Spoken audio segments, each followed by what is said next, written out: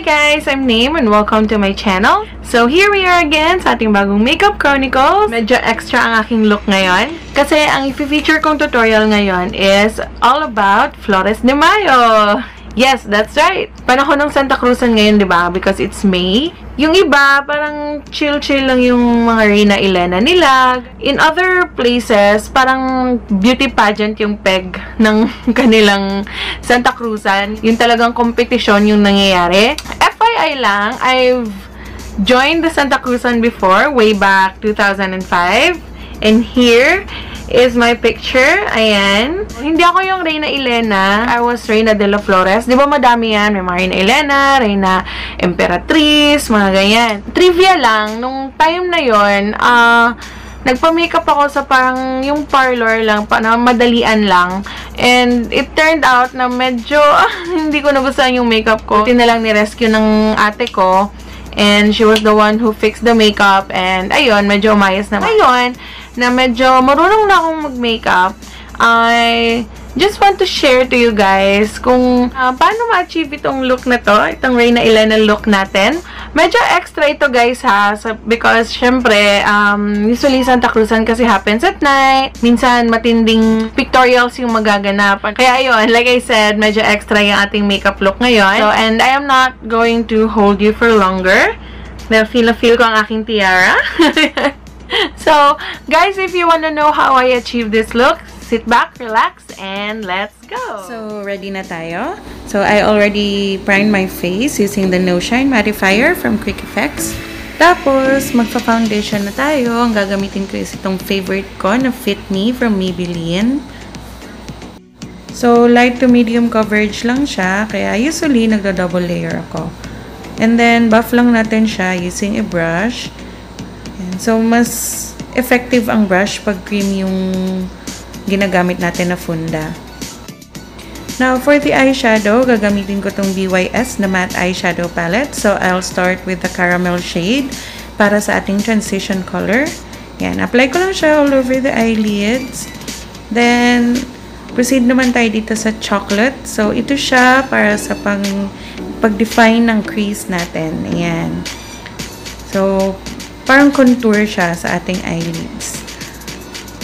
Ayan. So, blend lang natin siya. And then, I'm going to use the nudes eyeshadows from H&M. So, ito yung colors niya. Ayan. So, meron siyang shimmery shades. So, I'm going to start with this pink one. And, lalagay ko lang siya sa lower part ng aking eyelids for that shimmery effect.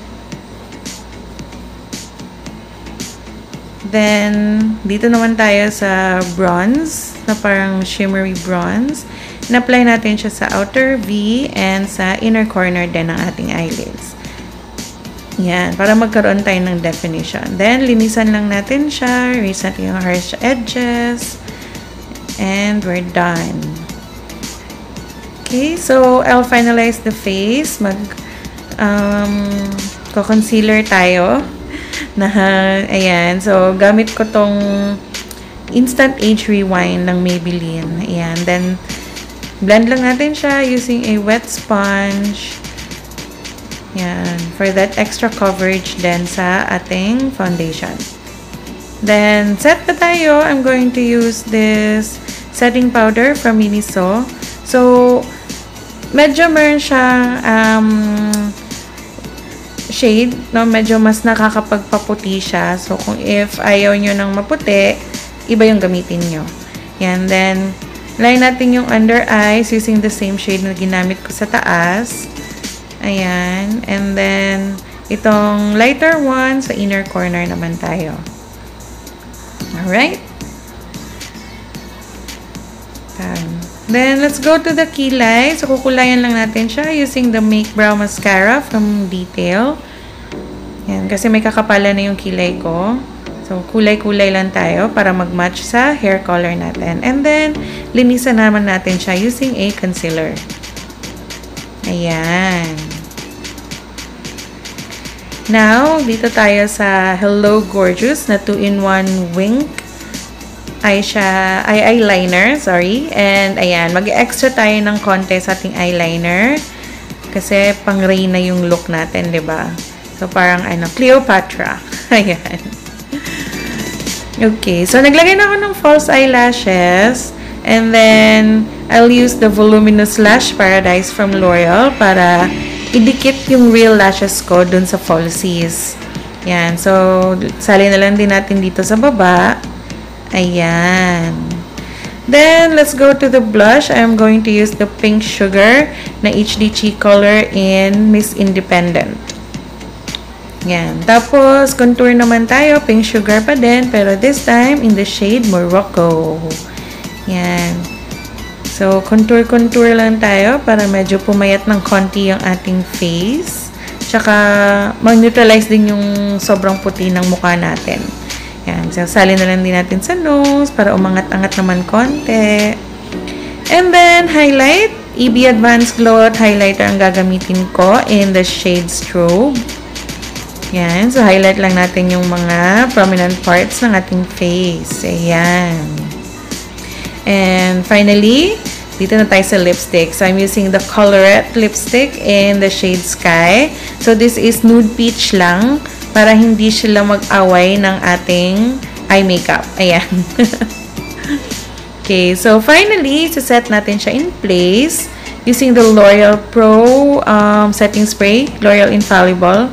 Ayan, then patuyuin lang natin. And we're done! Ayan guys, so tapos na yung makeup natin. So I am now going to fix my hair and finalize my look and I'll be right back.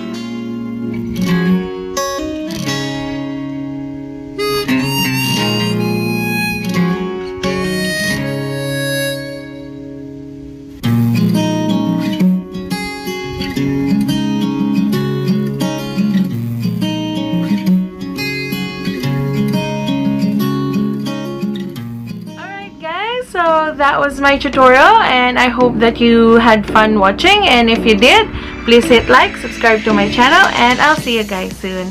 Bye!